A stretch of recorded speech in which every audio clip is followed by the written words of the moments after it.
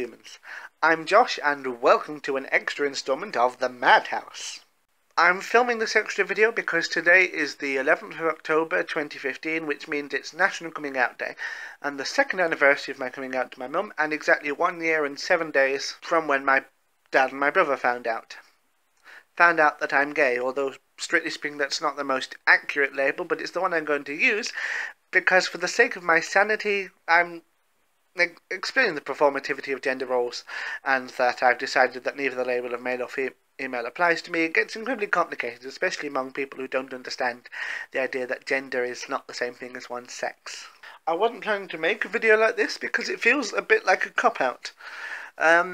So many queer people that can make one and get 10,000 hits in it with next to no effort, and I don't want that. I want people to watch my videos because they like them, because they find it funny or educational or intellectually stimulating or just entertaining or, well, anything, but for the value of the content itself, not just because it's the gayest thing I can come up with. So let's start at the beginning. I'll be speaking pretty quickly because I want to get this into a shorter film as possible, but hopefully you'll still understand me. I'll start at the very beginning.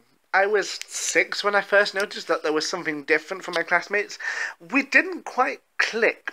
I thought that perhaps it was my intelligence because, well, if you've been watching for a while, you know that I say this often, and I don't mean to be arrogant when I say it, but I have almost always felt like the most intelligent person in any given circumstance.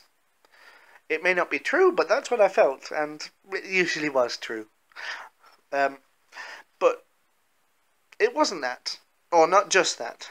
At 7, I realised that I had almost entirely female friends and next to no male ones, which really doesn't make sense because you'd think if they're gay you'd want to hang around with males a lot more, but apparently not at that age at least. I was also terrible at sports. I could be a goalkeeper at football, but only because I was tall and wide. I had no skill at it. I could swim, but that was about it.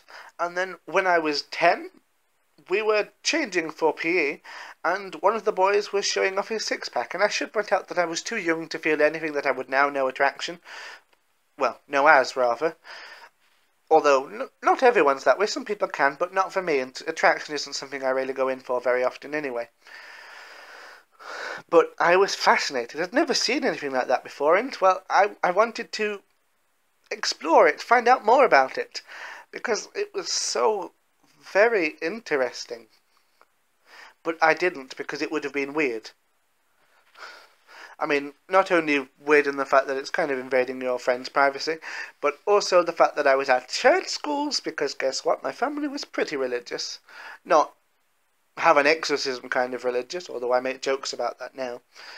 But fairly religious anyway. My parents wanted me to become a priest, which is why I got ordained on the internet a few years ago while I was bored. We didn't even learn about the existence of anything that was queer because, well, if we had any thoughts about it, we weren't given access to useful pamphlets saying, so you think you might be gay. No, we were pointed to the Bible, to very specific passages in Leviticus, Deuteronomy, and, well, you get the picture. Nothing that would tell you that you're welcome here, that you're not an abomination, because guess what? We were. And I believed it too. But anyway, I later learned that there was more to sex than rubbing tummies together to make a baby, as my parents had told me. And at 12, I wanted to start exploring this. So, while many of my male friends had started dating gals and talking about breasts, so I wanted to have a look too. And like many people of my generation, I turned to the internet. Probably not a good idea, because what you come up with are some apparently very pretty women who have melons on their torsos. Not real people at all, or certainly not natural, although if people want that kind of surgery, they're quite welcome to. It's just not my forte or cup of tea. I felt nothing from it. I thought that maybe I was too young and I left it for about another 6 months. But then I thought, you know, what if it was guys? What if I had a look at guys instead? So I went to my computer and I typed in something probably like hot guys or cute boys, whatever. And, well, I don't really remember what I saw after that because my head started to feel really fuzzy. The room began spinning and my heart was pounding like a drum. And, ow, that hurt. I turned off the computer, ran upstairs, and tried not to think about what had happened. Didn't work that well, because I was still terrified of being gay. The idea of it had always been something negative as a child. Something that we only heard of as an insult. Oh, that's so gay. And I tried to pray the gay away. I hate that phrase, but it obviously did not work. It was around this time that I also started questioning my faith and, well, settled into a space of mental illness, let's call it. Depression, eating disorders. I went 6 months unable to eat solid food, self-harming, a lot of unpleasant stuff. I won't go into any details, really. Well, any more details, at least. But eventually, I realised that I didn't need a god. If I'd perhaps been able to speak to a theologian with an expertise in soteriology and eschatology, then maybe I wouldn't have come to that conclusion. But, of course, no one's going to let a 14-year-old talk to someone like that. So I decided that I didn't need a god, and that there wasn't one. And if there wasn't then why was I afraid of being gay? Because he obviously couldn't burn me for all eternity if he's not there. Still, I didn't try to date anyone because I thought it would be awkward, and I still wasn't quite comfortable with it. Self-loathing and all of that shit. In fact, when I was 12, I did think I had a crush on my friend Lawrence, so I thought, I'm obviously not gay. Look, a girl. But I soon realised that this wasn't the case, that she was just the first really close friend I'd ever had, someone who I could tell everything. But it didn't help my self-esteem when, before we started being friends, she made me promise to never ask her out. Just, well, thank you very much. We're still excellent friends now, and she set me up with another of our friends, which didn't go amazingly well because we were both incredibly gay. But we're still friends now, and I don't suppose many people can say that about their first girlfriends. I was about 16 when I finally began to feel comfortable with the idea of being gay properly and started to accept it. It took time, but I realised that I was still making a mountain out of a molehill, making a problem where there didn't need to be one. I saw my sexuality as a problem, a flaw that had to be corrected, blotted out. And it wasn't. It could be a strength as well. It's like when people bullied me for my eccentricities, for being strange, for being clever. What do? You sharpen those into a dart and fling it right back into their eyes. Make it into a shield so they can't hurt you anymore.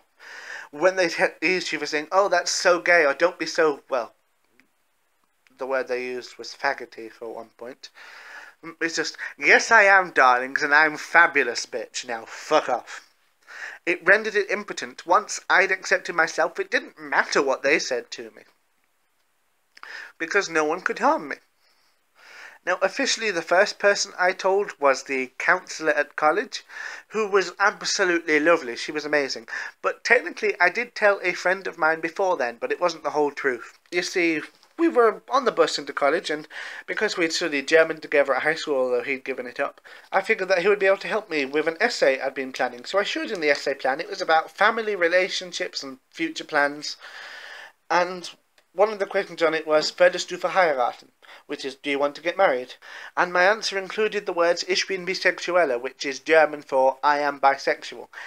It was a lie and a rather cowardly move, something I'm slightly ashamed of because it contributes to bisexual erasure, which is something we don't need because I honestly wasn't bi, although I was kind of hoping that might be the case because, well, it would be so much easier and it might give my parents some hope. False hope, but still hope. He was incredibly accepting. Surprised, but accepted the same way I was when he told me a secret, which I'm not going to share with you because it wouldn't be a secret otherwise. And then about 6 months later, on the 11th of October 2013, National Coming Out Day, and this wasn't even planned, it just happened, my mum and I were sitting alone in a car park waiting for my brother to finish rehearsals for a play. And we were chatting, enjoying ourselves, when I just blurted out to her, Mum, I've got something important to tell you. I'm gay. I'd been terrified at saying it. I'd been trying for weeks, and I just couldn't figure out a way to break it to her gently. Not without telling lies, and I couldn't, so I just said it. And I'm very glad that I did, but I mean, even if it had gone badly, it was a good thing because I'd been honest, and in our family, honesty was the most important thing. Lying was something we tried never to do to one another. I mean, technically I'd been lying for years, but this was the first time I'd been truly open. I mean, she didn't react badly anyway. We cried, we hugged, she told me he still loved me, and that perhaps we shouldn't tell Dad yet because he is a conservative politician. But it was lovely. She asked me if I had any crushes on someone, if there was someone I liked. I said, not any people I know, but Tom Daly is very pretty. And on a similar note, I'm not quite sure I understand heterosexuality. I mean, sure, ladies are great for conversation, and they're excellent friends, but if I had to choose between Emma Watson, who is very beautiful and for whom I have a lot of admiration, sorry, and I'm also a massive Harry Potter fan, and Tom Daly, then there would really be no choice. Tom every time. Sorry, Emma. Almost a year later, I was at university where I'm out to, well, everyone. I never bothered to closet myself here. I was an active member of the LGBTQIA society, and it felt fantastic. I made lots of other queer friends, and they helped me to fully come out of my shell and the closet to everyone to build up the courage to do so anyway. Still, I hadn't told my dad and my brother, and I had no idea how to tell my extended family. I was waiting to tell my dad until October the 11th again, so that the anniversary would fall on the same day, but I never got the chance. I got a call a week earlier, exactly 1 week in fact, from my mum telling me that I didn't have to worry about coming out, because they'd found out anyway. Turns out they'd been going through my room while I wasn't there. I'd been expecting that, to tidy it out, sort out, and get rid of any things that weren't needed anymore. Fair enough. But what I wasn't expecting is that they found a diary I'd made when I was younger, probably about 13, 14, something I thought I'd gotten rid of years ago, wherein I'd written about all of my mental problems, my sadness, and then the being incredibly single, and then there were pictures of people who I fancied in various states of undress. There were a lot of scantily clad photographs of, what's his name? Zac Efron, for example. I mean, I was mortified, because that was not how I planned to tell them. I planned out a speech which, in my view, if you'll pardon the, what's that word? The lack of humility, was masterfully written, but it wasn't. It was terrifying. But he accepted me.